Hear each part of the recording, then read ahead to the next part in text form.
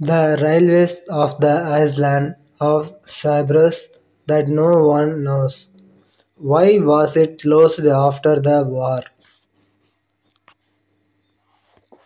In 1878, when the British first arrived on the island of Cyprus, they said that there were few tracks of the Nicosia-Largana road. The route was only suitable for animals and camels draw carts. As exports and imports peaked during that period, the British government planned to establish rail transport, but the project is moving from Larkana to Famagusta because camel drivers who transport camel across the island will be out of work. In October 1905, the railway surveys come into operation. Commissioned by the Cyprus government railway CGR, the link spans 37 miles from Famagusta in the east to Everchu in the west with a total of 39 stations. This railway line was built in four sections.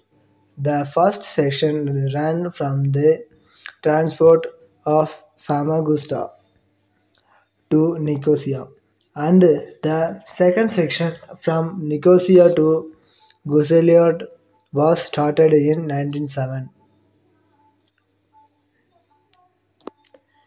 Sections there and four were extended from Guseliot to Everichu and in 1915. During its years of operation, there were 12 steam trains. They were all manufactured in England by the Hansel Engine Company. The train ran at 20 to 30 miles per hour and ran on coal road in from England via the port of Famagusta. The railway had station every 2 miles with a sign in Turkish, Greek and English. Only two trains per day, morning and evening, were operated for passenger use. The government used the rail service to transport mail, haul timber from the Trudeau's mountains and transport cargo from the port of Famagusta. The station mining company used the railway to transport freight ore and minerals across Cyprus during the both world wars, and the railway was used to transport troops from Famagusta, Denzil and the airport.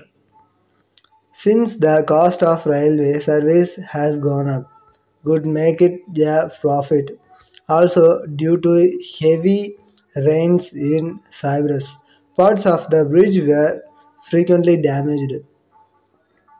At the same time, motor cars became very popular. The Cypriot government decided to close the line after World War II, and on 31 December 1951, the last train from Nicosia station to Famagusta ran.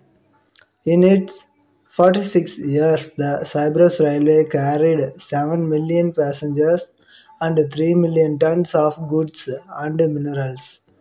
After the closure of the railway link, it took more than a year to remove the tracks. 10 of the 12 locomotives were annexed and brought by Mayor Newman and Co. Two other locomotives were preserved one as a monument. Thank you for watching.